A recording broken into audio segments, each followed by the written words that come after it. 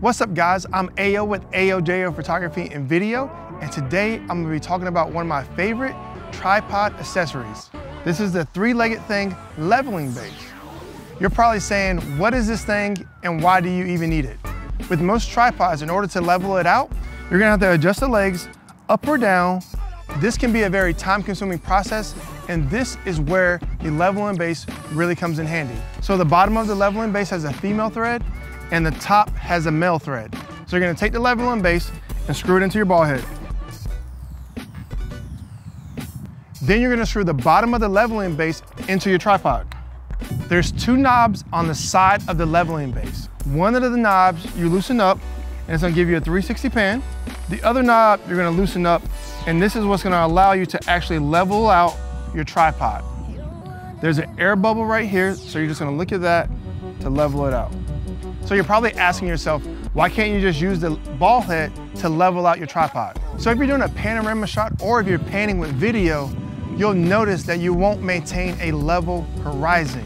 Just because your plate is level does not mean your ball head is level, nor is your tripod level, and that's where the three-legged thing leveling base really comes in handy.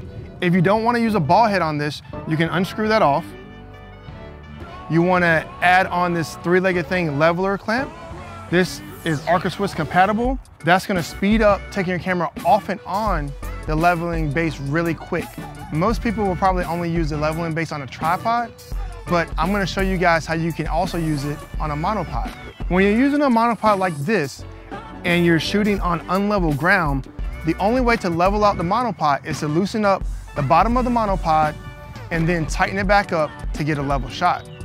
Well, this is where I'm gonna use the leveling base. So this is the same process as before. You're gonna take your leveling base and screw it into the bottom of your video head this time. Then you're gonna screw the bottom of the leveling base onto your monopod.